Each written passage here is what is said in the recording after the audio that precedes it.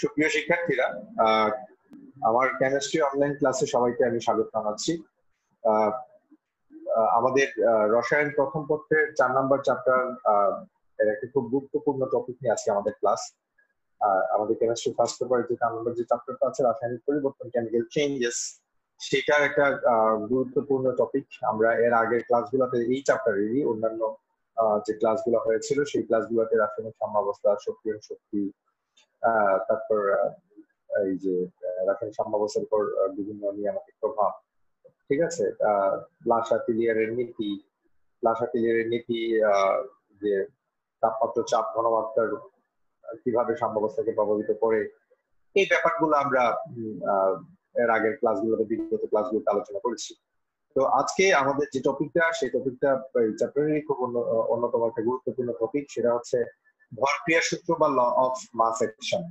ঠিক আছে, ভরক্রিয়া সূত্র জিনিসটা দুজন নরওয়েজিয়ান বিজ্ঞানী, একজনের নাম হচ্ছে গুলবার্গ, একজনের নাম হচ্ছে পিটার উইচ।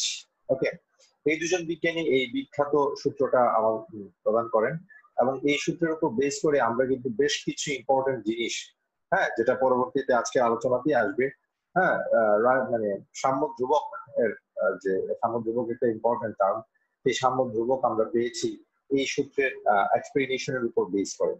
তো আমি কথা না বাড়িয়ে সরাসরি সূত্রটা তোমাদেরকে একটু বলছি।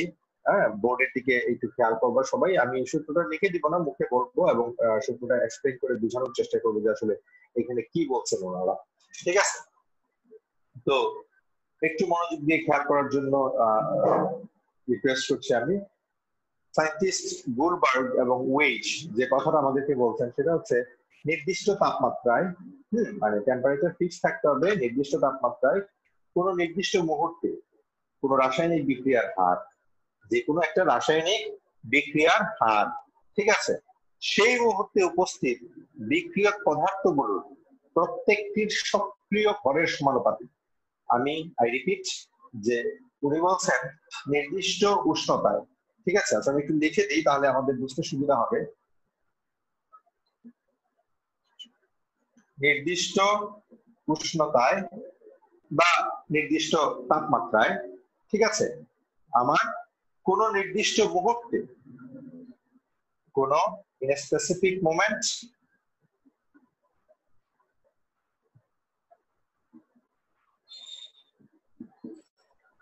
কোন নির্দিষ্ট মুহূর্তে কোন রাসায়নিক বিক্রিয়ার হার, ঠিক আছে, যে কোনো একটা রাসায়নিক বিক্রিয়া যদি আমি বিবেচনা করি, সেই রাসায়নিক বিক্রিয়ার হার, ঠিক আছে, কোন একটা রাসায়নিক বিক্রিয়ার হার,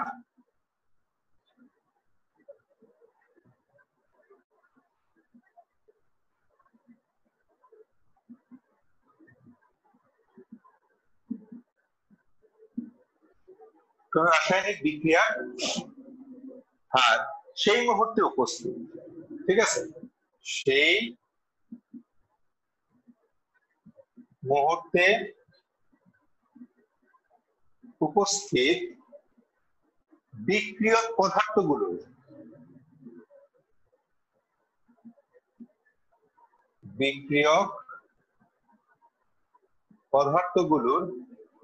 সক্রিয়, প্রত্যেকটির সক্রিয় ভরের সমানুপাতিক।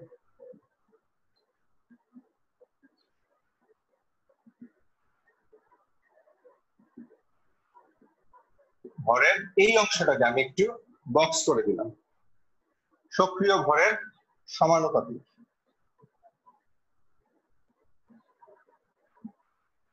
ঠিক আছে, তাহলে নির্দিষ্ট উষ্ণতায় কোন নির্দিষ্ট মুহূর্তে কোন রাসায়নিক বিক্রিয়ার হার, ঠিক আছে, রাসায়নিক বিক্রিয়ার হার, ওকে, সেই মুহূর্তে উপস্থিত বিক্রিয়ক পদার্থগুলোর, নট উৎপাদের, বিক্রিয়ক পদার্থগুলোর প্রত্যেকটির কি সক্রিয় ভরের সমানুপাতিক।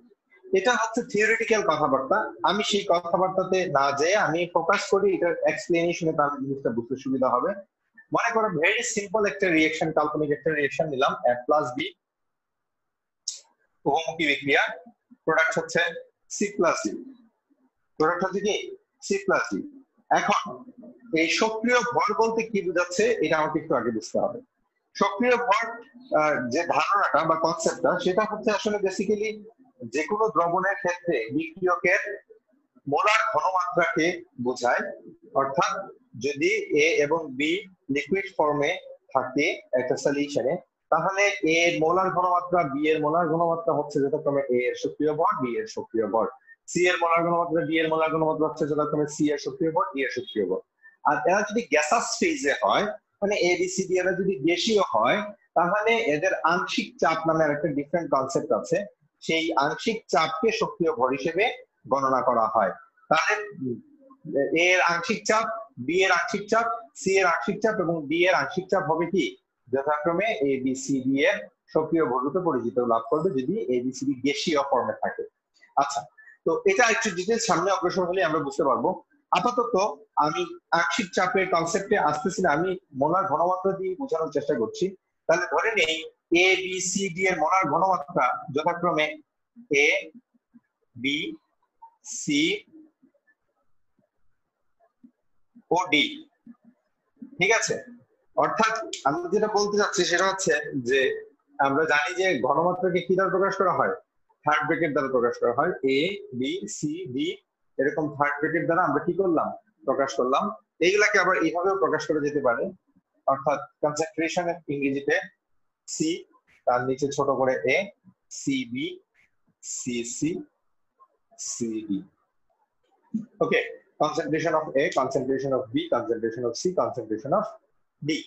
ওকে, তাহলে এই যে জিনিসটা লিখলাম আমরা A B C D একটা বহুমুখী বিক্রিয়া, তার ঘনমাত্রা যথাক্রমে এই থার্ড ব্র্যাকেট দিয়ে প্রকাশ করলাম এগুলোকে ঘনমাত্রাগুলোকে। এখন আমার সূত্রটার দিকে আমাকে একটু ফোকাস করতে হবে, যে সূত্রটাতে বলছে নির্দিষ্ট উষ্ণতায় নির্দিষ্ট মুহূর্তে রাসায়নিক বিক্রিয়ার হার সেই মুহূর্তে উপস্থিত বিক্রিয়ক পদার্থগুলোর প্রত্যেকটির সক্রিয় ভরের সমানুপাতিক। তাহলে বিক্রিয়ার হার, এখানে বিক্রিয়া দুই ভাবে ঘটতেছে। একটা হচ্ছে সামনের দিকে ঘটতেছে, এ প্লাস বি থেকে সি প্লাস ডি উৎপন্ন হচ্ছে, এটা সম্মুখমুখী বিক্রিয়া। আর সি প্লাস ডি থেকে এ প্লাস বি উৎপন্ন হচ্ছে, এটা হচ্ছে আমার কি পশ্চাৎমুখী বিক্রিয়া, তাই না? তার মানে এখানে আমার দুইটা বিক্রিয়া করতেছে, একটা হচ্ছে সম্মুখমুখী বিক্রিয়া আর একটা হচ্ছে পশ্চাৎমুখী বিক্রিয়া। এখানে আমাকে কিন্তু বলে দিছে বিক্রিয়ক পদার্থগুলো, তার মানে সম্মুখমুখী বিক্রিয়ার ক্ষেত্রে বিক্রিয়ক পদার্থ হিসেবে কনসিডার হবে এ এবং বি, আর পশ্চাৎমুখী বিক্রিয়ার ক্ষেত্রে বিক্রিয়ক হিসেবে কনসিডার করতে হবে আমাকে সি এবং ডি কে।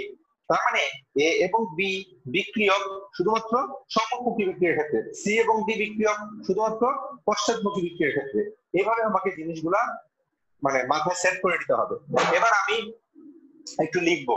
তাহলে আমার বলছে যে সম্মুখমুখী বিক্রিয়ার হার, তার মানে আমি সম্মুখমুখী বিক্রিয়ার হারকে মনে করো আমি রেট অফ ফরওয়ার্ড রিঅ্যাকশন, ঠিক আছে, rate of forward reaction RF দ্বারা প্রকাশ করছি। তাহলে সম্মুখমুখী বিক্রিয়ার হারটা কার সমানুপাতিক বলছে, যে বিক্রিয়ক পদার্থগুলোর প্রত্যেকটির সক্রিয় ভরের সমানুপাতিক। তাহলে বিক্রিয়ক পদার্থ সম্মুখমুখী বিক্রিয়ার ক্ষেত্রে বিক্রিয়ক পদার্থ হচ্ছে এ এবং বি, সম্মুখমুখী বিক্রিয়ার ক্ষেত্রে বিক্রিয়ক পদার্থ হচ্ছে কে এ এবং বি। তাহলে এ এর মোলার ঘনমাত্রা ইনটু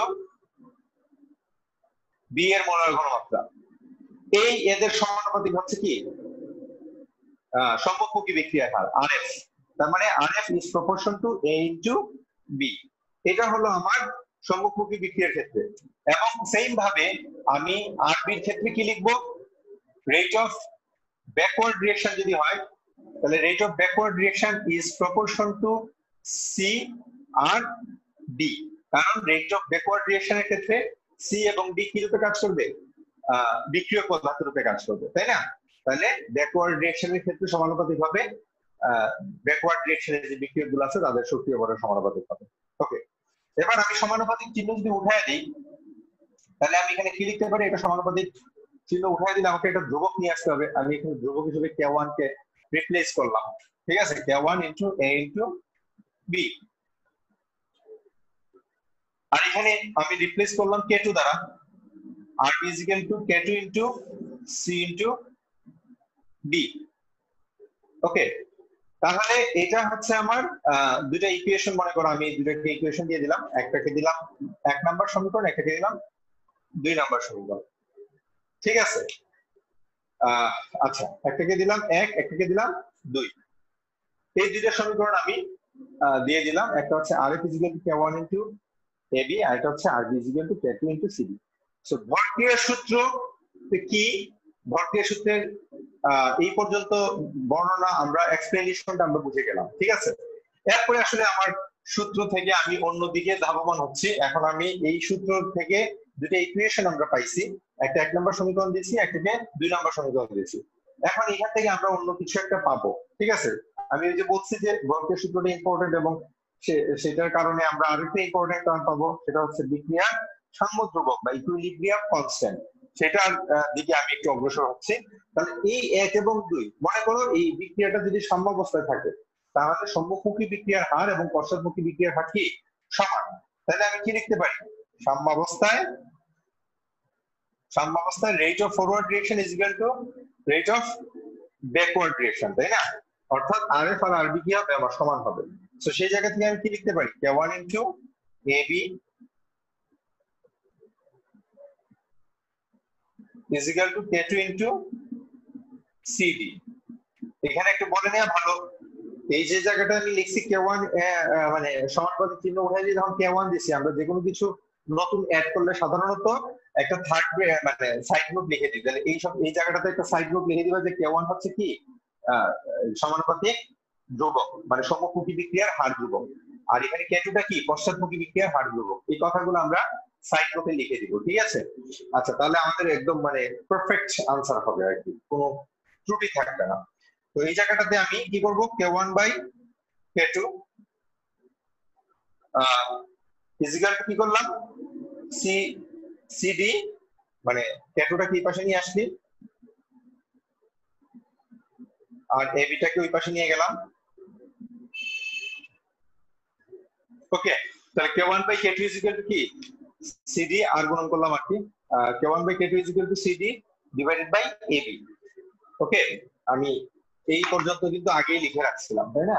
এখান থেকে স্টার্ট করছি আমি। ওকে, সো এই জায়গাটা আমি একটু বুঝাই দিচ্ছি আমাদের বোঝার সুবিধার জন্য, লিখতে জায়গার প্রয়োজন বোর্ডে। So K1 by K2, K1 by K2 সমান আমার কি দাঁড়াচ্ছে? এটা একটা কনস্ট্যান্ট, K1 K2 টাও কি একটা কনস্ট্যান্ট। এই দুটো কনস্ট্যান্টের রেশিও মানে অনুপাত ডেফিনেটলি একটা নতুন কনস্ট্যান্ট হিসেবে পরিচিতি লাভ করবে। তাহলে এখানে আমি K1 বাই K2 কে একটা ডিফারেন্ট কনস্ট্যান্ট হিসেবে চিহ্নিত করছি, আইডেন্টিফাই করছি। মনে করো আমি এই জায়গাটাতে K দিয়ে দিলাম, ঠিক আছে। আচ্ছা, K দিয়ে দিলাম divided by C D A B.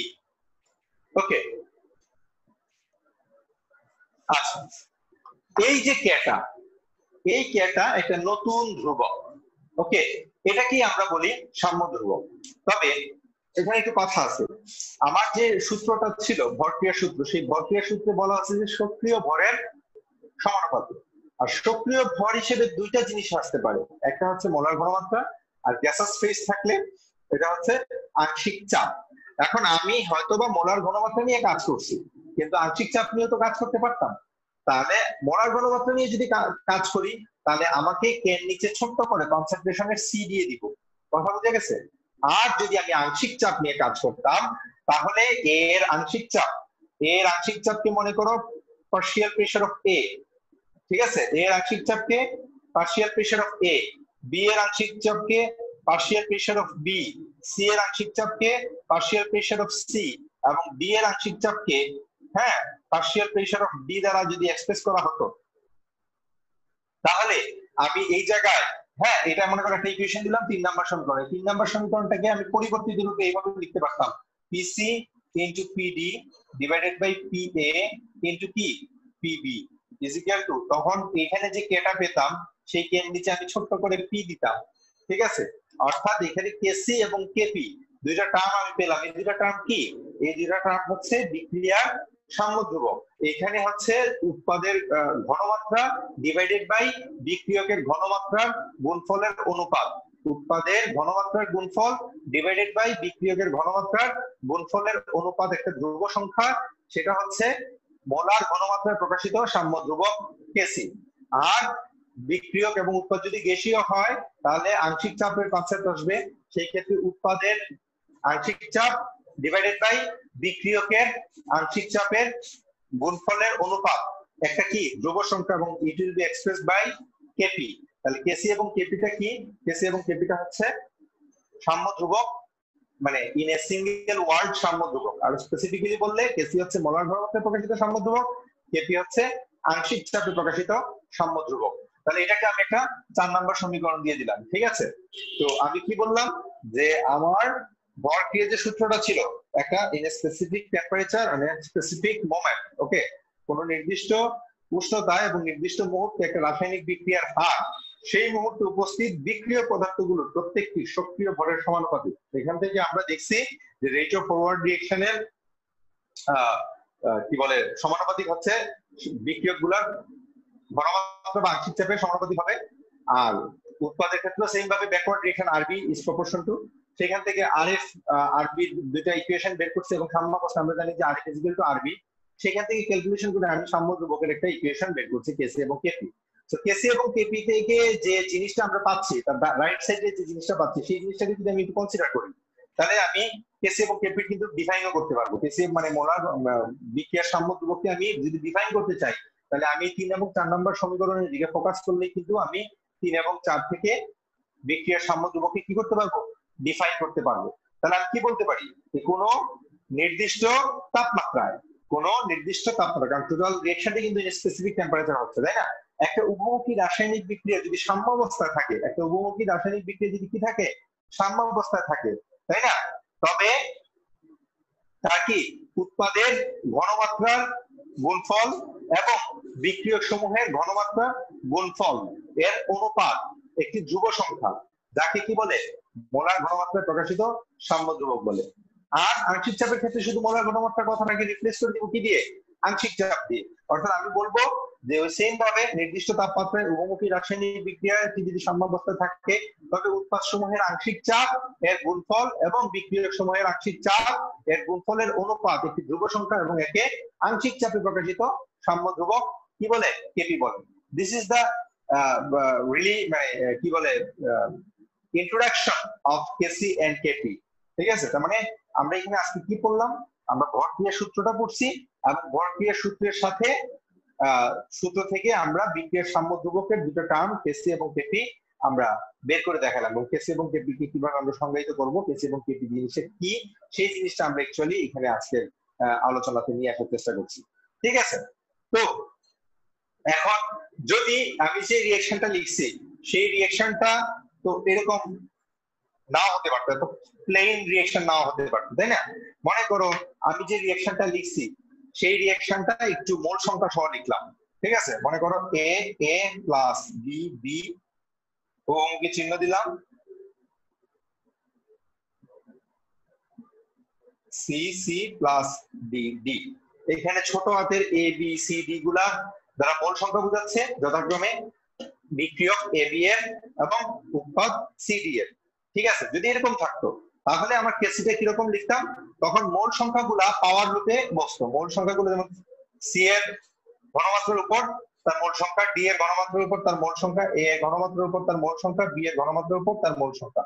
তখন এই ইকুয়েশনটা পরিবর্তিত হয়ে এরকম হতো, ঠিক আছে? আর আংশিক চাপের ক্ষেত্রেও আমরা এইভাবে লিখতাম, মোল সংখ্যাটা পাওয়ার রূপে এরকম লিখতাম, ঠিক আছে? অর্থাৎ আমি চেষ্টা করছি যে একটা প্লেন ইকুয়েশনের ক্ষেত্রে আমাদের কেসি কেপিটা কিরকম হবে, আর মোল নাম্বার সহ যদি আমার থাকে তাহলে আমার ইকুয়েশনটা কিরকম হবে সেটা দেখানো, ঠিক আছে? আশা করি তোমরা এই জিনিসটা বুঝতে পারছো, কথা বুঝে গেছে? এখন এই রিঅ্যাকশনটাকে ওই যে কেসি ইকুয়াল টু যেটা লিখলাম, এটাকে কিন্তু আমি বারবার বলছি আরো একভাবে এক্সপ্রেস করা যায়, যেমন এরকম করেও লেখা যায়, কনসেন্ট্রেশন অফ সি, এই সিটা কিন্তু ক্যাপিটাল সি, ওকে? এই সিটা কিন্তু ক্যাপিটাল সি, মানে কনসেন্ট্রেশন অফ সি, আর মোল নাম্বারটা উপরে থাকবে, C into C D D, C A A C B B, ওকে? এইভাবেও কিন্তু লেখা যায়। তার মানে কেসি কে এই দুই ভাবে লেখা যায়, আর কেপি কে এইভাবে লিখতে হয়, যেখানে পি দ্বারা কি বোঝায়? পার্শিয়াল প্রেসার বা আংশিক চাপ। পি দ্বারা কি বোঝায়? পার্শিয়াল প্রেসার বা আংশিক চাপ, ক্লিয়ার?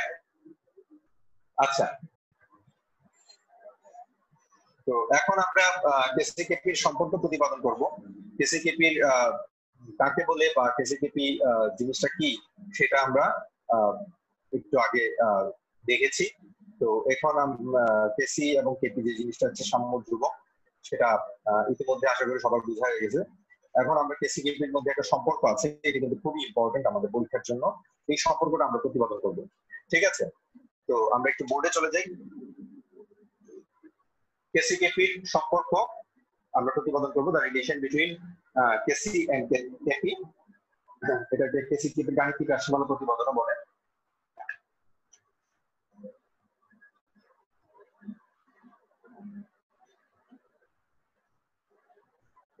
গাণিতিক রাশিমালা প্রতিপাদন, ঠিক আছে? কেসি এবং কেপি এর গাণিতিক রাশিমালা প্রতিপাদন। তো মনে করো আমরা ভরক্রিয়ার যে সূত্রটা আছে, সেই ভরক্রিয়ার সূত্র অনুযায়ী যে কোনো একটা বিক্রিয়া আমরা বিবেচনা করি, একটা উপমুখী বিক্রিয়া বিবেচনা করবো আর কি, ঠিক আছে? মনে করো একটা খুব সিম্পল একটা উপমুখী বিক্রিয়া আমরা বিবেচনা করছি। ধরো এ এ প্লাস বি বি, উপমুখী চিহ্ন এল এল প্লাস এম এম। এখানে এ বি এল এবং এম হচ্ছে যথাক্রমে A B L O M, মানে capital A, capital B, capital L, capital M এর মোট সংখ্যা এইগুলা, এ বি এল এম এগুলা, ঠিক আছে? সো এখন আমরা এরকম একটা সাধারণ উপমুখী বিক্রিয়া আমরা কি করলাম, বিবেচনা করলাম। তো আমরা যে ভরক্রিয়া সূত্রটা পড়েছি, সেই ভরক্রিয়া সূত্র থেকে আমরা জানি যে রেট অফ ফরওয়ার্ড রিঅ্যাকশন, যেটা মানে সম্মুখমুখী বিক্রিয়ার হার যেটা, ঠিক আছে? রেট অফ ফরওয়ার্ড রিঅ্যাকশন, সেই সম্মুখমুখী বিক্রিয়ার হার যেটা, সেটা কি সমানুপাতিক, কার সমানুপাতিক? এ এর মোলার ঘনমাত্রা এবং বি এর মোলার ঘনমাত্রা সমানুপাতিক। এবং ব্যাকওয়ার্ড রিঅ্যাকশনটাও আমরা জানি, সেই ব্যাকওয়ার্ড রিঅ্যাকশনটা কি? আর আর বি ব্যাকওয়ার্ড রিঅ্যাকশন যেটা, সেটা আমরা জানি যে এল, কারণ ব্যাকওয়ার্ড রিঅ্যাকশনের ক্ষেত্রে এটা হবে বিক্রিয়ক। সো এই হয়ে গেল আমরা ব্যাকওয়ার্ড রিঅ্যাকশন তার সমানুপাতিক আমরা জানি। সেখান থেকে সমানুপাতিক চিহ্ন তুলে দিয়ে আমরা এখানে একটা সমানুপাতিক ধ্রুবক বসাইছিলাম এবং বলছিলাম যেটা হচ্ছে সম্মুখমুখী বিক্রিয়ার হার ধ্রুবক, এটা হচ্ছে পশ্চাৎমুখী বিক্রিয়ার হার ধ্রুবক, যেটা হচ্ছে K1 এবং K2। তো সাম্যাবস্থা যেহেতু এই দুটো সমান, আর এফ এবং আর বি, সেখান থেকে আমরা এরকম একটা ইকুয়েশন লিখছিলাম যে K1 by K2 is equal to productive concentration divided by reactant concentration।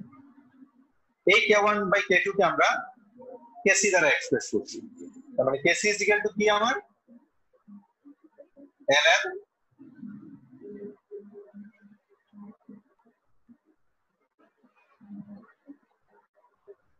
A।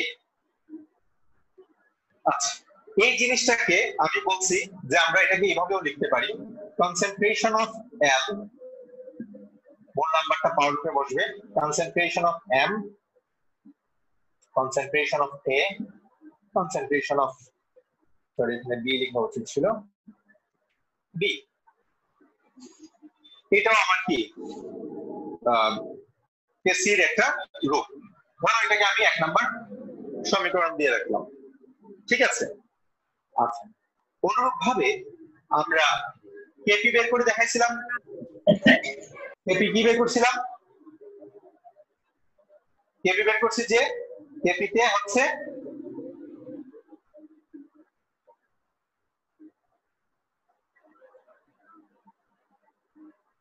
কেপিতে partial pressure of L, partial pressure of M, partial pressure of A, partial pressure of B, তাই না? মনে করো এটাকে আমরা 2 নাম্বার সমীকরণ দিয়ে রাখলাম কেসি এবং কেপি তে। এটা তো এই পর্যন্ত তো আসলে তোমাদের জানার কথা, কারণ কেসি কেপি আমি অলরেডি দেখাই দিয়েছি। ঠিক আছে, যে কেসি কিভাবে বের করবো, কেপি কিভাবে বের করবো। আর আমার কাজ হচ্ছে মানে এখন আমি যেটা চাচ্ছি যে এই দুটার মধ্যে একটা রিলেশন তৈরি করতে, তাই তো? ওকে, তো রিলেশনটা তৈরি করার জন্য আমাকে বোর্ড ইউজ করতে হবে। আমার উপর অংশটা একটু মুছাই দিচ্ছি। মনে করো আমরা জানি আদর্শ গ্যাসের যে ইকুয়েশনটা আছে P is equal to nRT। আদর্শ গ্যাসের যে ইকুয়েশনটা হচ্ছে কি P is equal to nRT। সেই P is equal to nRT থেকে আমরা লিখতে পারি P is equal to n by VRT। P is equal to কি n by VRT। এখন এই অংশটার দিকে একটু ফোকাস করো। n by v, n by v টা জিনিসটা কি? মোট সংখ্যা বাই আয়তন। তো মোট সংখ্যা বাই আয়তন মানে কি? v লিটার আয়তনের মোট সংখ্যা হচ্ছে n। ঠিক আছে, v লিটার আয়তনের মোল সংখ্যা n, 1 লিটার মানে একক আয়তনে যে মোল সংখ্যা এটা হচ্ছে n বাই v। একক আয়তনে যে মোল সংখ্যা সেটা কিন্তু আমরা ঘনমাত্রা বলি, তাই না? সেটা কিন্তু আমরা ঘনমাত্রা বলি, এবং ঘনমাত্রাকে আমরা c দিয়ে প্রকাশ করি, তাই তো? ঘনমাত্রাকে আমরা কি দিয়ে প্রকাশ করি? c দিয়ে। So we can replace this n by v by the c, CRT, যেখানে ঘনমাত্রা সাইড নোট লিখে দিলাম c is equal to n by v। ওকে, তাহলে এখানে পেয়ে গেলাম আমি p is equal to কি পেয়ে গেলাম? CRT। এটাকে আমি 3 নম্বর সমীকরণ দিয়ে রাখলাম। আচ্ছা, তাহলে p is equal to CRT পেয়ে গেলাম। এখন ভালো করে খেয়াল করো, এই মানটাকে যদি আমি 2 নম্বর সমীকরণে রিপ্লেস করতে চাই, এই যে p যেগুলো আছে সবগুলো p কে যদি আমি CRT দ্বারা রিপ্লেস করতে চাই, তাহলে আমার ইকুয়েশনটা কি রকম হয় এটা একটু বিবেচনা করতে হবে। ঠিক আছে, আচ্ছা একটু খেয়াল করো, আমি এই পাশে ড্র করছি বোর্ডের।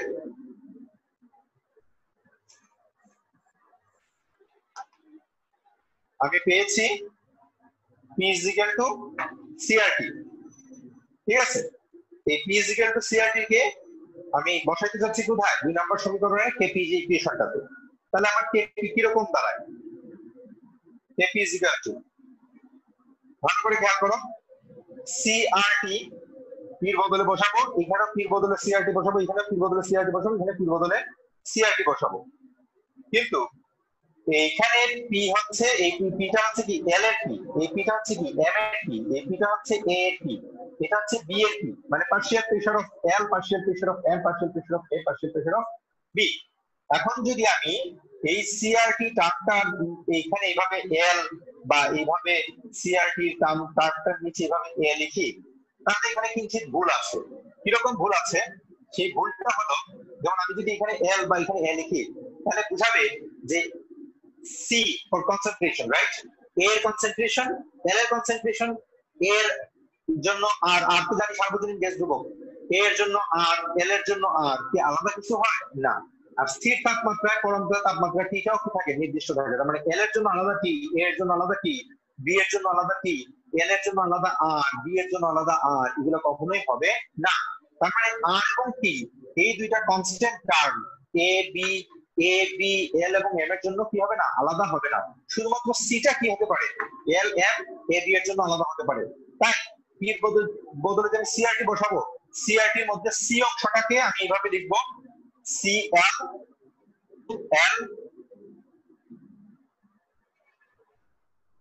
C A A C B to the power B. ওকে, এইভাবে লিখলাম। আর আরটি অংশটা,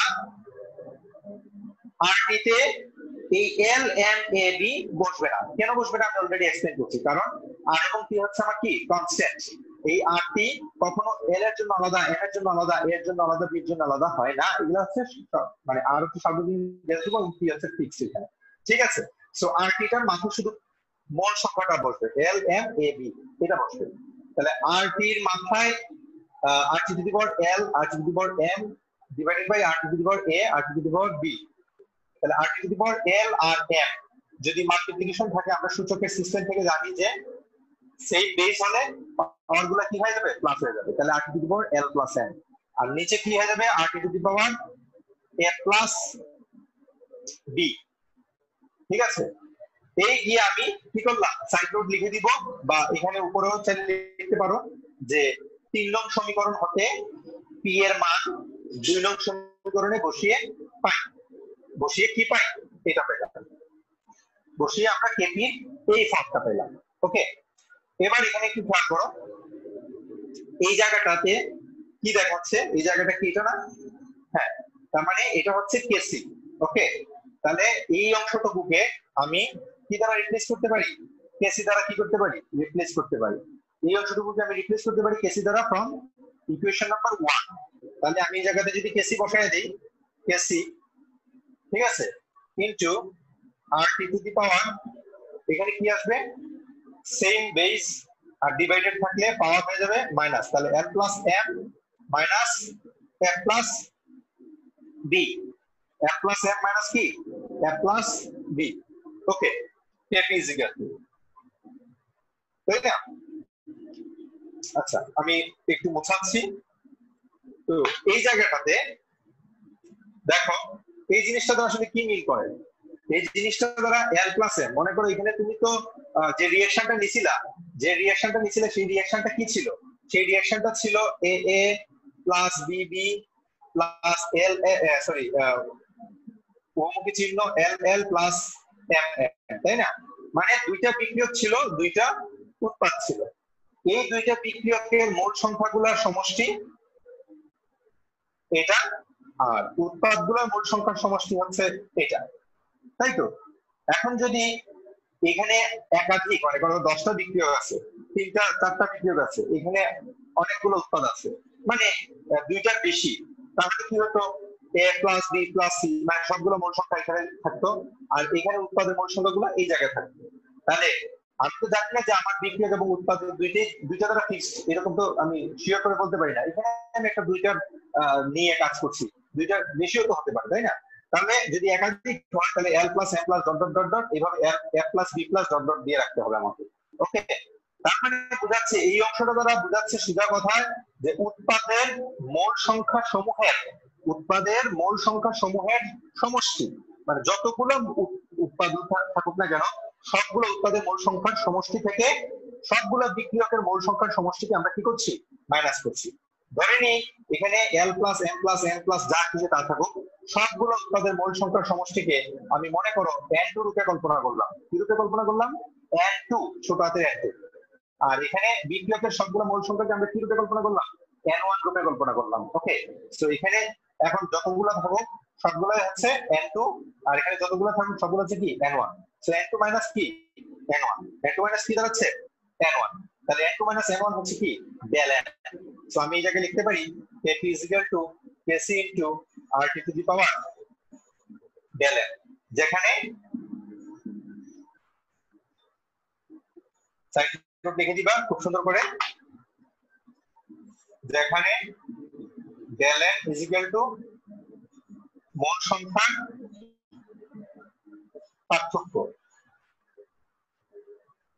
ঠিক আছে, del n হচ্ছে কি? মোল সংখ্যার পার্থক্য, অর্থাৎ উৎপাদের মোল সংখ্যা থেকে বিক্রিয়কের মোল সংখ্যা মাইনাস করবো। ঠিক আছে, নিচে এটা n2 n1 এবার লিখে দিও না, এটা হচ্ছে আমি কাল্পনিকভাবে তোমাকে বোঝানোর জন্য বলছি।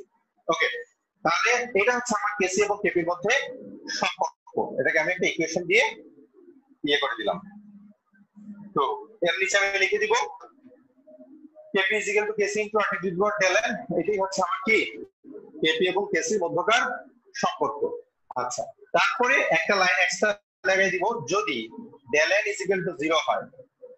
যেমন মনে করো কিছু বিক্রিয়া আছে না, সাপোজ একটা एग्जांपल দেখাই, হাইড্রোজেন প্লাস আয়োডিন বহুমুখী বিক্রিয়া 2HL। ঠিক আছে, যেমন এই বিক্রিয়াতে এখানে বিক্রিয়কের মোল সংখ্যা কত? 1 প্লাস 1 2, উৎপাদের মোল সংখ্যা কত? 2। তো 2 - 2 = 0, তাহলে del n এর মান কত? 0 হচ্ছে। এরকম যদি বিক্রিয়া থাকে যেখানে del n এর মান কি হয়? 0 হয়, তবে কি দাঁড়াবে আমার? kp is equal to kc into rt to the power 0। তো anything to the power 0 is equal to 1, we all know that। তাহলে kp is equal to kc থাকতেছে, তাই না? যদি কি হয়? del n is equal to 0 হয়। এটা হচ্ছে আমার একটা স্পেশাল কন্ডিশনের ক্ষেত্রে kp এবং kc সম্পর্ক। if we find del n is equal to 0 in any reaction, in that case the value of kp will be equal to the value of kc। Clear? তাহলে এটা হলো আমার kp এবং kc সম্পর্ক, যেটা আমি তোমাদেরকে এক্সপ্লেইন করতে চাইছি। It's very important to the মানে কি কি বলে এক্সামিনেশনের জন্য ভেরি ইম্পর্টেন্ট একটা কোয়েশ্চেন। আশা করি টোটাল প্রতিপাদনটা তোমরা কিভাবে করবা তোমরা বুঝতে পারছো। এখানের মধ্যে কোনো ডাউট থাকার কথা না, যদি থাকে তাহলে আবার একটু রিওয়াইন্ড করে ভিডিওটা দেখে নিলে ক্লিয়ার হয়ে যাবে। এটা দেখার পরে বই থেকে যদি একটু প্র্যাকটিস করে নাও, বাসাতে এক দুইবার লিখে নাও, তাহলে এটা তোমাদের আর সমস্যা থাকার কথা না। তো সুপ্রিয় শিক্ষার্থীরা একটু খেয়াল করো, আমরা কেসিকেপির সম্পর্ক প্রতিপাদন করা শিখলাম। এ পর্যায়ে আমরা বিভিন্ন উভমুখী বিক্রিয়ার ক্ষেত্রে কিভাবে কেসিকেপি বের করতে হয়, হ্যাঁ কেসিকেপি নির্ণয় করতে হয়, সেই জিনিসটা আমরা শিখবো।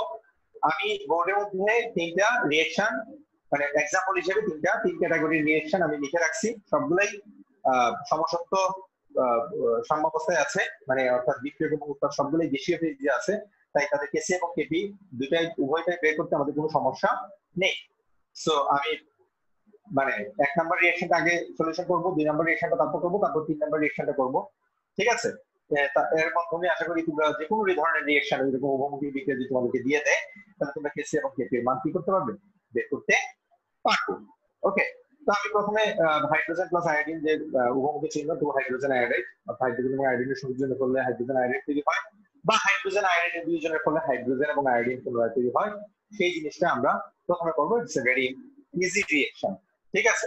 সেরকম যে কোনো রিঅ্যাকশন যদি আমাকে দেয়, সবার প্রথমে আমি রিঅ্যাকশনটা লিখবো যে প্রদত্ত বিক্রিয়া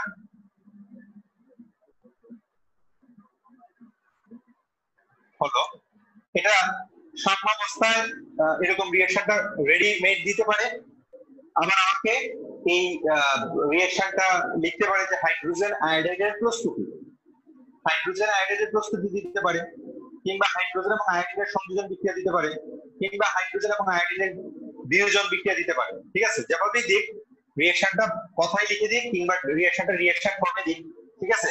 তাহলে আমাকে এটাকে কি করতে হবে, এইরকম হ্যাঁ রাসায়নিক সংকেত দিয়ে সমতাকৃত উপায়ে এটাকে আগে লিখতে হবে। এটা হচ্ছে আমার প্রাথমিক কাজ। আমাকে যদি এটা বলে দিত যে হাইড্রোজেন এবং আয়োডিনের সংযোজনের ফলে হাইড্রোজেন আয়োডাইড তৈরির বিক্রিয়া কি, ঠিক আছে, বিক্রিয়াটির কেসি এবং কেপি নির্ণয় করো, তাহলে কিন্তু আমাকে এই রিঅ্যাকশনটা লেখাটা জানতে হবে। অর্থাৎ হাইড্রোজেন এবং আয়োডিন বিক্রিয়া করে কিভাবে হাইড্রোজেন আয়োডিন তৈরি করে, কোথায় কত বসে, 2 কোথায় বসবে, 1 কোথায় বসবে, এই জিনিসগুলো সমতা করে সমতাকৃত সমীকরণের রূপটা প্রথমে আমাকে কি করতে হবে, এখানে বসাতে হবে।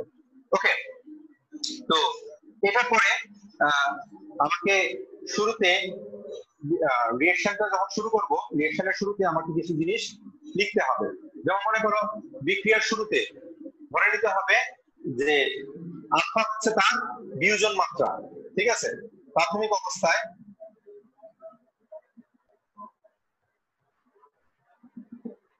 অবস্থায় এখানে বিক্রিয়ক এর সামনে 1 আছে, বিক্রিয়কের সামনে মোল সংখ্যা আছে 1, তাহলে প্রাথমিক অবস্থায় হাইড্রোজেন ধরে নিই 1 মোল আছে, আয়োডিন আছে 1 মোল, হাইড্রোজেন আয়োডাইড বিক্রিয়ার শুরুতে কোনো কিছুই প্রডিউস হয় নাই, তাই এটা হচ্ছে 0 মোল। তারপরে আমরা লিখব সাম্যাবস্থায়, তারপরে আমরা লিখব কি সাম্যাবস্থায়। সাম্যাবস্থায় দেখো যদি বিয়োজন মাত্রা আলফা হয় তাহলে 1 মাইনাস আলফা মোল, এখানে 1 মাইনাস আলফা মোল, আর এখানে 2 আলফা মোল প্রডিউস হলো। এই মোল সংখ্যা 2 দেখে আমি এটা লিখলাম 2 আলফা মোল, ঠিক আছে? আচ্ছা, সাইডে লিখে দিব এখানে আলফা হলো বিয়োজন মাত্রা, এখানে আলফা হলো কি বিয়োজন মাত্রা, তো এটা আমি লিখে নিলাম। সুতরাং মোট মোল সংখ্যা স্টেপ গুলা খেয়াল করলে এগুলো যে কোনো রিঅ্যাকশনে কেসি কেপি বের করা কোনো ব্যাপার না।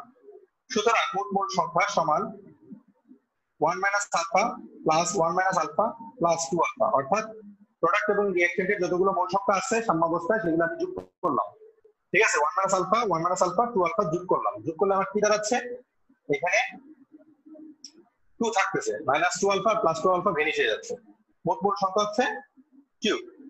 ওকে, এরপরে লিখবা ধরি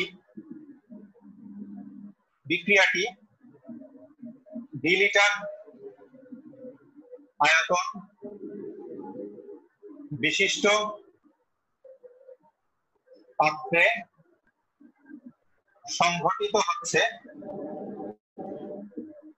এবং বিক্রিয়ার মোট চাপ পি। তাহলে এখানে দুটো ইম্পর্টেন্ট কথা লিখলাম, একটা হচ্ছে ভি লিটার আয়তন বিশিষ্ট পাত্রে সংঘটিত হচ্ছে, আর একটা হচ্ছে বিক্রিয়ার মোট চাপ পি। এই দুটো হচ্ছে আমার ভেরি ইম্পর্টেন্ট দুটো কথা আমি মেনশন করে দিলাম। ওকে, এবার আমি কেসি নির্ণয় করব, তারপর কেপি নির্ণয় করব। ঠিক আছে, তাহলে আমার কি নির্ণয় করতে হবে? কেসি আর কেপি। আমি এই লাইনটা একটু মুছাই দিচ্ছি আমার বোর্ড ইউজার সুবিধার জন্য। আচ্ছা, টুটা আমি পাশে লিখে দিই। এবার আমি কেসি নির্ণয় করব। কেসি নির্ণয়, ঠিক আছে। তাহলে কেসি নির্ণয়টা খেয়াল করো। কেসি সমান, আমরা জানি একটু আগে আমি দেখাইছি যে কেসি হচ্ছে কি উৎপাদের ঘনমাত্রা ডিভাইডেড বাই বিক্রিয়কের ঘনমাত্রা, তাই না? উৎপাদের ঘনমাত্রা ডিভাইডেড বাই বিক্রিয়কের ঘনমাত্রা সাম্যাবস্থায়। ওকে, তো উৎপাদের ঘনমাত্রার মোল সংখ্যাটা পাওয়ার রূপে বসাইছি, 2 আছে হাইড্রোজেন আয়োডাইডের মোল সংখ্যা, সেটা পাওয়ার রূপে বসছে। এই জায়গায় ঘনমাত্রা মানে কি? মোল সংখ্যা বাই আয়তন। আমরা এর আগেই দেখছি কেসি কেপি রিলেশনের সময়। তাহলে হাইড্রোজেন আয়োডাইডের মোল সংখ্যা কত সাম্যাবস্থায়? 2 আলফা। 2 আলফা বাই ভি হচ্ছে আয়তন, কারণ ভি লিটার আয়তন বিশিষ্ট পাত্র বিক্রিয়াটা সংঘটিত হচ্ছে। 2 alpha by V whole square. আর এখানে হাইড্রোজেনের মোল সংখ্যা হচ্ছে 1 minus alpha, 1 minus alpha by V into 1 minus alpha by V. ঠিক আছে, এইটা এখন ক্যালকুলেশন করে নিলেই তোমার কাজ শেষ। ঠিক আছে, এটা হচ্ছে ক্যালকুলেশন করে নিলে 4 alpha square by 1 minus alpha whole square. এটা হলো আমার কি কেসি মান। ওকে, 4 alpha square by 1 minus alpha whole square. আচ্ছা, তো এটা একদম সিম্পল ক্যালকুলেশন দেখতে পাচ্ছ। তারপরে কেপি নির্ণয় করবা। সো কেপি নির্ণয়ের ক্ষেত্রে এখানে একটু খেয়াল করবা, যেহেতু এটা মোল সংখ্যা সমান উভয় পাশে, বিক্রিয়ক এবং উৎপাদের মোল সংখ্যা পার্থক্য 0, মানে ডেল এন 0, তো কেসি এবং কেপির ভ্যালু কি হবে? সেম আসবে। অর্থাৎ যেহেতু del N is equal to, এভাবে আমরা লিখে দিতে পারি, যেহেতু del N is equal to 0, সুতরাং KP is equal to KC is equal to 4 alpha square by 1 minus alpha whole square. অর্থাৎ কেপি এবং কেসির মান এখানে কি হবে? সমান হবে। কেপির মান হবে 4 alpha square by 1 minus alpha whole square. Clear? আচ্ছা, তো এইভাবে আমরা কেপি কেসি কি করতে পারি? ইজিলি বের করতে পারি। আমি পরবর্তী রিঅ্যাকশনটাতে যাচ্ছি। পরবর্তী রিঅ্যাকশনে কিন্তু মোল সংখ্যা সমান নয়। 2 নাম্বার যে রিঅ্যাকশনটা আছে দেখতে পাচ্ছ এখানে 1 আর 2, আমাকে ইন্ডিভিজুয়ালি কি করতে হবে? মোল সংখ্যা বের করতে হবে। আচ্ছা, তো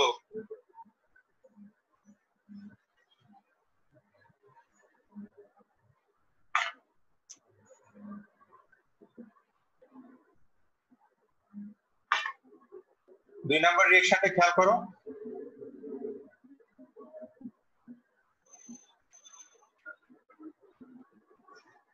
এখানে বিক্রিয়ক একটা, উৎপাদক একটা। প্রাথমিক অবস্থায় N2O4 এর নিচে আমি লিখলাম 1 মোল, যেহেতু N2O4 এর সামনে 1 দেখতে পাচ্ছি, আর এখানে লিখে দিলাম 0 মোল। সাম্যাবস্থায় হচ্ছে 1 মাইনাস আলফা মোল, আর প্রোডাক্ট হচ্ছে 2 আলফা মোল। ঠিক আছে, ওকে। এবার মোট মোল সংখ্যা 1 minus alpha plus 2 alpha is equal to 1 plus alpha মোল। তারপর ওই লাইনটা লিখে দিলাম যে ভি লিটার আয়তন বিশিষ্ট পাত্র সংঘটিত হচ্ছে এবং বিক্রিয়া স্তরের মোট চাপ পি। ঠিক আছে, এই দুটো ইনফরমেশন আমি লিখে দিলাম। তারপর আমি কেসি নির্ণয় করব। ঠিক আছে, কেসি নির্ণয় করছি। তো কেসি নির্ণয়ের ক্ষেত্রে কি হবে? আমার NO2 whole square divided by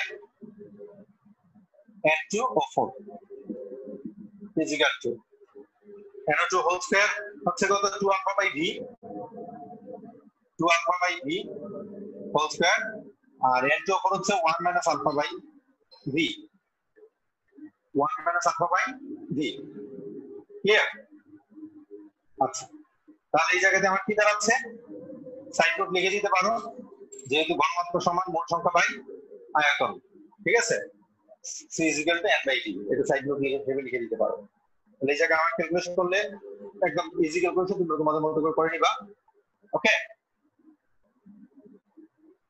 4 alpha square by v into 1 minus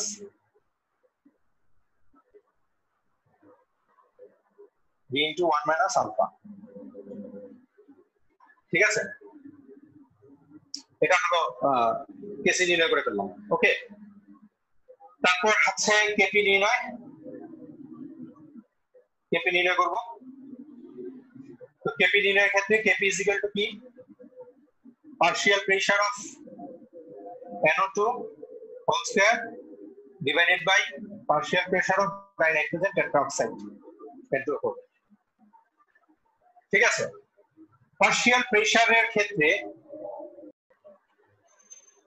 তো কেপি সমান আমরা দেখতে পাচ্ছি যে partial pressure of nitrogen dioxide whole square divided by partial pressure of dinitrogen tetroxide ঠিক আছে partial pressure কিভাবে বের করব আমরা partial pressure বের করার সিস্টেম আছে যেমন মনে করো partial pressure মানে কি আমরা যে কেমিস্ট্রি সেকেন্ড পেপারের ফার্স্ট চ্যাপ্টারে আংশিক চাপ নিয়ে পড়ালেখা করছি সেখানে দেখছি যে আংশিক চাপ সমান কি তোমার মোল ভগ্নাংশ ইনটু মোট চাপ আংশিক চাপ সমান হচ্ছে মোল ভগ্নাংশ ইনটু মোট চাপ আবার মোল ভগ্নাংশ মানে কি মোল ভগ্নাংশ হচ্ছে যেমন মনে করো নাইট্রোজেন ডাইঅক্সাইডের মোল ভগ্নাংশ বের করব তো নাইট্রোজেন ডাইঅক্সাইডের যে মোল সংখ্যা আছে সেই মোল সংখ্যা বাই মোট মোল সংখ্যা নাইট্রোজেন ডাইঅক্সাইডের মোল সংখ্যা বাই মোট মোল সংখ্যা এটা হচ্ছে নাইট্রোজেন ডাইঅক্সাইডের মোল ভগ্নাংশ তার সাথে যদি মোট চাপকে গুণ করি তাহলে আমার নাইট্রোজেন ডাইঅক্সাইডের আংশিক চাপ পেয়ে যাবে যেমন মনে করো 2 alpha by 1 plus alpha 2 alpha হচ্ছে নাইট্রোজেন ডাইঅক্সাইডের মোল সংখ্যা ডিভাইডেড বাই মোট মোল সংখ্যা হচ্ছে মোল ভগ্নাংশ পুরোটা হচ্ছে মোল ভগ্নাংশ ইনটু মোট চাপ তুমি আগে ডিক্লেয়ার করে রাখছো মোট চাপ হচ্ছে পি তাই না মোট চাপ পি সো আমি এটা তার মাথায় হোল স্কয়ার দিয়ে দিলাম তারপরে কি 1 plus alpha sorry 1 minus alpha হচ্ছে ডাইনাইট্রোজেন টেট্রাঅক্সাইডের মোল সংখ্যা by 1 plus alpha into P side note লিখে দাও যেহেতু আংশিক চাপ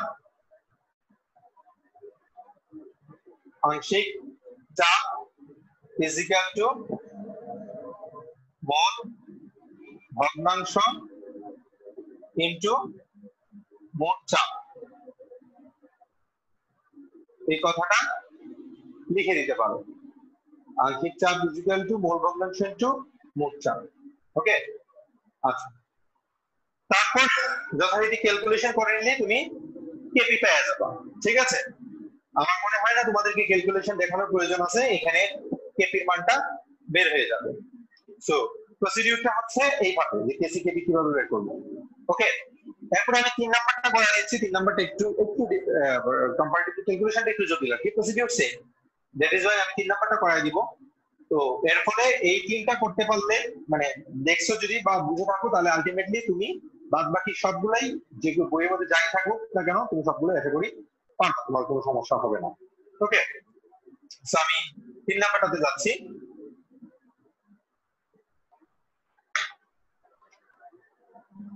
নাইট্রোজেন প্লাস 3 হাইড্রোজেন বহুমুখী চিহ্ন 2 অ্যামোনিয়া ঠিক আছে আমার প্রাথমিক অবস্থায়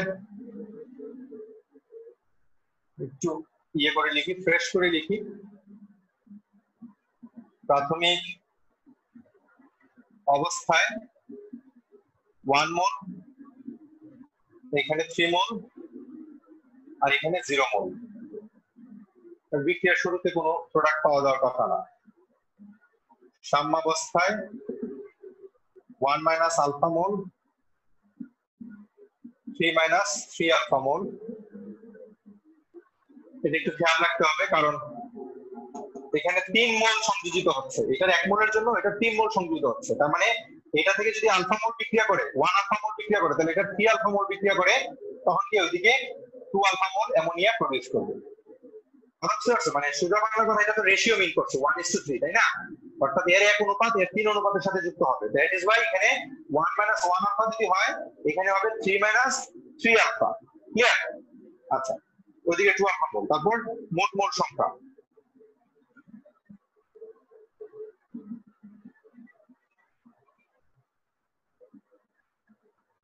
মোট মোল সংখ্যা is equal to 1 - alpha plus 3 - 3 alpha plus 2 alpha mole is equal to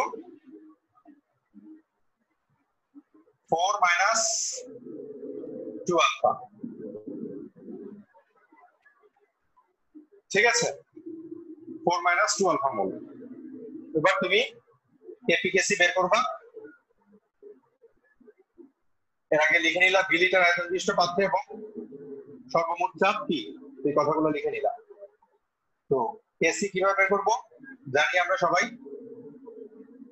ammonia whole square কনসেন্ট্রেশনের divided by nitrogen into হাইড্রোজেনের concentration whole cube is equal to ammonia হচ্ছে 2 alpha, so 2 alpha by V whole square into 1 - alpha by v into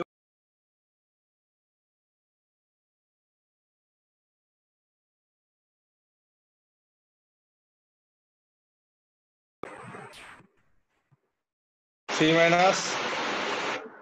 3 alpha divided by v whole cube। তারপর তুমি তোমার ক্যালকুলেশনটা continue করলা। ঠিক আছে,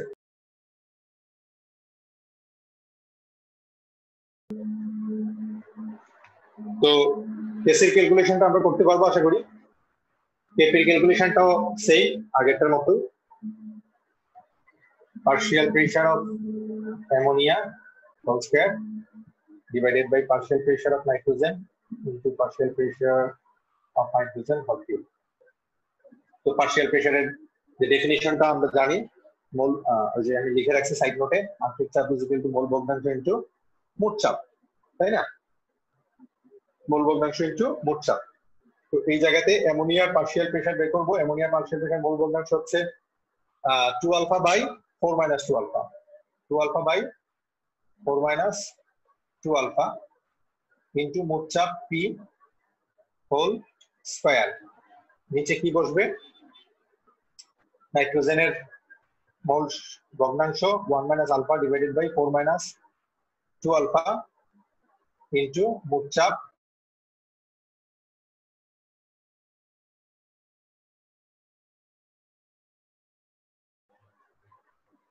তো নাইট্রোজেনের পার্শিয়াল প্রেসার হচ্ছে তার মোল ভগ্নাংশ ইনটু মোট চাপ, আর হাইড্রোজেনের পার্শিয়াল প্রেসার আমি অংশটা একটু মুছাই দিচ্ছি। হাইড্রোজেনের পার্শিয়াল প্রেসার হচ্ছে নাইট্রোজেনের যে মোট সংখ্যা 3 - 3 আলফা ডিভাইডেড বাই মোট মোল সংখ্যা 4 - 2 আলফা ইনটু মোট চাপ, আর তার উপর পাওয়ার রূপে কিউব বসবে। ঠিক আছে, সেই দুটো ক্যালকুলেশন করলে তুমি কেসি এবং কেপি এর ভ্যালু পেয়ে যাবে। এটা খুব একটু ঠান্ডা মাথায় ক্যালকুলেশন করলে সম্ভব, এটা বের করা কোনো ব্যাপার না তোমাদের জন্য। তো আমি জাস্ট সময় সংক্ষিপ্ততার জন্য ক্যালকুলেশনটা করে দিচ্ছি না। ঠিক আছে, তো এই ব্যাপারটা হচ্ছে যে এই তিনটা ইকুয়েশন যে তিনটা আমরা বের করলাম, তোমরা দেখতে পেলে যে তিনটা ইকুয়েশনের কেসি এবং কেপি এর মান সমান, এখানে আলাদা কিছু না। কেসি এবং কেপি এর মান বের করা তোমাদের জন্য খুব একটা কঠিন কিছু না। এইগুলা এই প্রসিডিউর অবলম্বন করে যে কোনো রিঅ্যাকশনের কেসি এবং কেপি এর মান তোমরা বের করতে পারবে। ঠিক আছে, এরপর যে আমরা কেসি এবং কেপি এর বিভিন্ন বিক্রিয়ার একক নির্ণয় করা শিখবো, যে কিভাবে আমরা একক বের করবো কেসি এবং কেপি এর। ঠিক আছে, তো এককের ক্ষেত্রে আমাকে একটা জিনিস মনে রাখতে হবে যে ঘনমাত্রার একক হচ্ছে মোল পার লিটার। আমরা এই মুহূর্তে বের করব একক, বিভিন্ন বিক্রিয়াতে কেসি এবং কেপি এর একক বের করব। ঘনমাত্রার একক হচ্ছে মোল পার লিটার, আর আংশিক আংশিক চাপের একক হচ্ছে অ্যাটমসফিয়ার। ঠিক আছে, ঘনমাত্রার একক হচ্ছে মোল পার লিটার আর আংশিক চাপের একক হচ্ছে কি অ্যাটমসফিয়ার। এখন যদি আমি কেসি মনে করো এই বিক্রিয়াটার কেসি বের করতে চাই, একক কি হবে, তাহলে খেয়াল করো, যেহেতু hydrogen iodide divided by hydrogen into iodine, okay, hydrogen iodide whole square, তাহলে হাইড্রোজেন আয়োডাইডের একক লিখবো মোল per litre whole square divided by mole per litre into mole per litre. তাহলে এই উপরে মোল পার লিটার হোল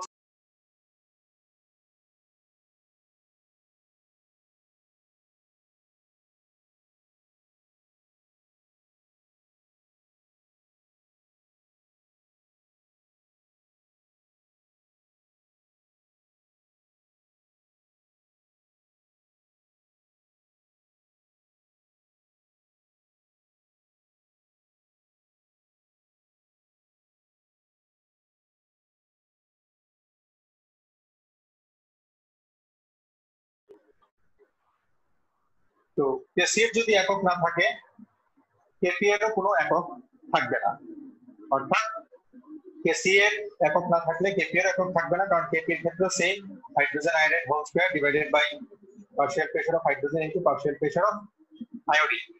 তাহলে এই জায়গাতে থাকতেছে এটিএম মানে অ্যাটমসফিয়ার হোল স্কয়ার আর নিচে অ্যাটমসফিয়ার ইনটু অ্যাটমসফিয়ার, তার মানে নিচেও অ্যাটমসফিয়ার হোল স্কয়ার। সো এই জায়গাতেও কি থাকবে 1 থাকবে। তার মানে যদি ডেলএন এর মান 0 হয়, যদি ডেলএন এর মান কোনো রিঅ্যাকশনে ডেলএন এর মান কি হয় 0 হয়, তবে সেই সকল বিক্রিয়াতে আমি দেখতে পাচ্ছি কেসি এবং কেপি এর কোনো একক থাকতেছে না। ওকে, তারপর এই বিক্রিয়াটাতে দেখো কি দাঁড়ায়, কেসি এবং কেপি, কেসি দাঁড়াবে N2O4 divided by NO2, sorry, nitrogen dioxide whole square divided by dinitrogen, that oxide concentration, তাহলে উপরে হচ্ছে মোল পার লিটার হোল স্কয়ার, নিচে হচ্ছে মোল পার লিটার, তাহলে শুরু থাকতেছে মোল পার লিটার। ওকে, এইভাবে আমরা যদি কেপি বের করি, কেপি বের করলে উপরে আসবে অ্যাটমসফিয়ার হোল স্কয়ার, নিচে আসবে শুধু অ্যাটমসফিয়ার, তাহলে কেপি এর একক হবে অ্যাটমসফিয়ার। এই রিঅ্যাকশনটার ক্ষেত্রে কেসি কেপি আমি বের করে দেখালাম। ঠিক আছে, 3 নাম্বার রিঅ্যাকশনটা আছে, 3 নাম্বার রিঅ্যাকশনটা তো কেসি কেপি বের করব। কেসি কেপি এর একক, কেসি হচ্ছে ammonia whole square divided by nitrogen into hydrogen whole cube is equal to ammonia whole square, এটাতে কি দাঁড়ায় মোল পার লিটার হোল স্কয়ার, এদিকে হচ্ছে মোল per litre into mole per litre whole cube is equal two mole per litre whole to the পাওয়ার 4, তাহলে মোল per litre whole square R mole per litre whole to the পাওয়ার 4 থাকলে নিচে কাটাকাটি করলে হয় মোল per litre whole square, তার মানে কি থাকতেছে মোল per litre whole inverse Q. ঠিক আছে, মোল per litre whole inverse Q, এটাকে চাইলে এইভাবেও লেখা যায় mole inverse two litre square. ঠিক আছে, mole inverse two litre square হচ্ছে কেসি এর একক কোন বিক্রিয়ার ক্ষেত্রে, এই রিঅ্যাকশনটার ক্ষেত্রে। ওকে, এবার কেপি এর একক, তাহলে কেপি এর একক কিভাবে বের করব, partial pressure of ammonia whole square divided by partial pressure of nitrogen into partial pressure of hydrogen whole cube, এখানে আছে partial pressure of ammonia whole square মানে কি atmosphere whole square, atmosphere into atmosphere whole cube, তাহলে atmosphere whole square divided by atmosphere whole to the power 4 হচ্ছে atmosphere inverse 2। ঠিক আছে, এটা হচ্ছে আমার কেপি একক। তাহলে এইভাবে হচ্ছে আমরা কেসি কেপি একক বের করতে পারি কিসের, বিভিন্ন বহুমুখী বিক্রিয়ার ক্ষেত্রে। তবে যদি এমসিকিউ আকারে আসে, এত ডিটেইলস করে আমার বের করার কোনো প্রয়োজন নাই, এগুলা বের করার শর্টকাট সিস্টেম আছে, আমি একটু সেটা নিয়ে আলোচনা করছি। দেখো একদমই সহজ। আমাকে যে কোনো বিক্রিয়ার ক্ষেত্রে, ধরো আমি এই বিক্রিয়া বের করবো, এই বিক্রিয়ার কেসি কেপির একক বের করবো, একদম সহজ। যদি ভর্তি পরীক্ষা বা এইচএসসি পরীক্ষাতে এমসিকিউ আকারে আসে, তখন আমাকে কিভাবে করতে হবে, কেসি আমি আগে ডেলেনটা বের করবো, আর কিছুই না। ঠিক আছে, এখানে ডেলেন কত, ডেলেন উৎপাদের মোল সংখ্যা থেকে রিঅ্যাকট্যান্টের মোল সংখ্যা মাইনাস করবো, তাই না? তাহলে আমার -2 হচ্ছে আমার কি ডেলেনের মান। তাহলে কেসি সমান কি দাঁড়াচ্ছে আমার, কেসি হচ্ছে মোল পার লিটার, তো মোল পার লিটারের মাথায় ইনভার্স 2 বসাই দেবো, এটি হচ্ছে কেসি। একটু আগে যেটা বের করছি। হ্যাঁ, আর কেপি কিভাবে বের করবো, কেপি হচ্ছে ওই ডেলেনটা বসাই দিব অ্যাটমসফিয়ারের মাথায়, অ্যাটমসফিয়ার ইনভার্স 2। সে একইভাবে তুমি এখানে ডেলেন বের করে এটা বের করতে পারো। এখানে ডেলেন হচ্ছে 2 - 1 = 1, আর এখানে ডেলেন হচ্ছে 0। 0 হওয়ার কারণে কিন্তু এই বিক্রিয়ায় মোল per litre whole to the power 0 unit হয়ে গেছে কত, 1। Atmosphere whole to the power 0 unit হয়ে গেছে কত, 1। ঠিক আছে, তাহলে এগুলা পরেও দেখানো যায়, আবার এইভাবেও শর্টকাটে বের করা যায়। অর্থাৎ বিভিন্ন রিঅ্যাকশন দিলে আমি সেই রিঅ্যাকশন গুলোর কেসিটিভি বের করতে পারবো, তার এককও আমরা সহজে বের করতে পারবো। আশা করি এই নিয়ে তোমাদের কোনো সমস্যা হবে না। ঠিক আছে, তো সুপ্রিয় শিক্ষার্থীরা, আজকে আসলে এই পর্যন্তই ছিল আমাদের ক্লাস। আমরা চেষ্টা করছি এই টোটাল ক্লাসটাতে অনেকগুলা জিনিস নিয়ে আলোচনা করতে, এবং প্রত্যেকটা জিনিসই হচ্ছে very very important to the examination. প্রথমে আমরা ভরক্রিয়া সূত্র নিয়ে আলোচনা করছি। ভরক্রিয়া সূত্র নিয়ে আলোচনা করতে গিয়ে আমাদের সাম্য ধ্রুবক বের হয়েছে, সাম্য ধ্রুবকে বের হয়েছে কেসি এবং কেপি। সেই কেসি এবং কেপির মধ্যে আমরা সম্পর্ক স্থাপন করলাম। সেই বিভিন্ন উভমুখী বিক্রিয়া যেগুলো সাম্যাবস্থায় বিরাজমান, সেই উভমুখী বিক্রিয়াগুলো কেসি এবং কেপি এর যে সম্পর্ক, সেটা বের করার চেষ্টা করলাম। এবং এরপরে সর্বশেষ আমরা এগুলার ওই রিঅ্যাকশন গুলার একক বের করে দেখালাম। তো এর মাঝখানে ছোট্ট একটা টপিক তোমাদেরকে একটু নিজে পড়ে নিতে হবে, এগুলা ভেরি ইজি। সেটা হচ্ছে সাম্য ধ্রুবকের বৈশিষ্ট্য এবং গুরুত্ব। সাম্য ধ্রুবকের বৈশিষ্ট্য এবং গুরুত্ব। আরেকটা প্রশ্ন, ট্রিকি একটা কোয়েশ্চেন পরীক্ষাতে আসে, সেটা হচ্ছে যে সাম্য ধ্রুবকের মান কি কখনো শূন্য হতে পারে কিনা, মানে শূন্য বা অসীম এরকম হতে পারে কিনা। সো এই ট্রিকি কোয়েশ্চেনটা কিন্তু ইম্পর্টেন্ট, বেশি ইম্পর্টেন্ট। আনসার কিন্তু ভেরি ভেরি ইজি, কিন্তু এই ছোট্ট একটা কোয়েশ্চেনের আনসার আগে থেকে না জানা থাকার কারণে অনেকেই পরীক্ষাতে আনসার করতে পারে না। আমি সর্বশেষ, আজকের ক্লাসের সর্বশেষ এটা নিয়ে একটু আলোচনা করব। একটু খেয়াল করো, যেমন মনে করো যে কেসি, কেসিতে কি অ্যাকচুয়ালি স্যার, উৎপাদের মনে করো আমার একটা বিক্রিয়া a + b, হ্যাঁ, উভমুখী বিক্রিয়া c + d প্রোডিউস হয়েছে, তাই তো? তো a + b উভমুখী বিক্রিয়া c + d প্রোডিউস হয়েছে, তাহলে আমার এখানে কি হবে, concentration of c into concentration of d divided by concentration of a into concentration of b, তাই না? এখন যদি তোমাকে বলে সাম্য ধ্রুবকের মান, মানে কেসি বা কেপি এর মান কি শূন্য হতে পারে কিনা, ঠিক আছে? তাহলে স্যার একটু খেয়াল করো, যদি শূন্য হতে হয় তাহলে এই টোটাল জিনিসটা সি এবং ডি কে কি হবে, 0 হতে হবে। যদি উপরের অংশটা 0 হয়ে যায়, তাহলে কি রেজাল্ট আমার কি হয়ে যাবে, 0 হয়ে যাবে, তাই না? কারণ 0 divided by anything will be 0। তাহলে উপরেরটা 0 মানে কি, প্রোডাক্ট শূন্য। তো একটা রিঅ্যাকশন সাম্যাবস্থায় আছে, সেইখানে প্রোডাক্ট কিভাবে শূন্য হয় আমাকে বুঝাও। প্রোডাক্ট তো কখনো শূন্য হতে পারে না, তাই না? প্রোডাক্ট শূন্য হয়ে গেছে, তার মানে কি রিঅ্যাকশন, প্রোডাক্ট শূন্য কখন থাকে, রিঅ্যাকশন যখন স্টার্টই হয় না তখন প্রোডাক্ট শূন্য থাকে। সাম্যাবস্থায় রিঅ্যাকশন প্রোডাক্ট কিভাবে শূন্য হয়, তার মানে যেহেতু প্রোডাক্ট কখনো শূন্য হতে পারবে না, প্রোডাক্টের কনসেন্ট্রেশন, দ্যাট ইজ ওয়াই সাম্য ধ্রুবকের মান কখনো শূন্য হতে পারে না।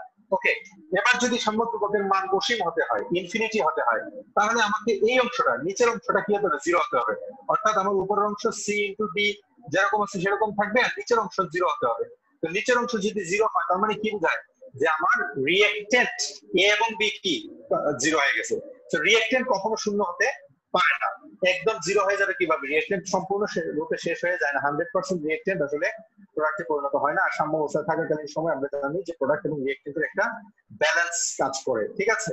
অর্থাৎ কিছু হলো রিঅ্যাকট্যান্ট বা কিছু হলো প্রোডাক্ট বিদ্যমান থাকে। দ্যাট ইজ ওয়াই যেহেতু রিয়েক্ট্যান্ট এবং প্রোডাক্ট কোনোটাই পুরোপুরি শূন্য হতে পারে না, তাই সাম্যধ্রুবকের মান কখনো শূন্য বা অসীম হতে পারবে না। এটা হচ্ছে আনসার। মানে একটু বুঝাইয়া তোমরা যদি তোমাদের মতো করে লিখো, মূল কনসেপ্টটা যদি বুঝে ফেলো, তোমরা তোমাদের মতো করে আনসারটা লিখতে পারবে। এটা একদম বই থেকে মুখস্থ করার কোনো প্রয়োজন নেই।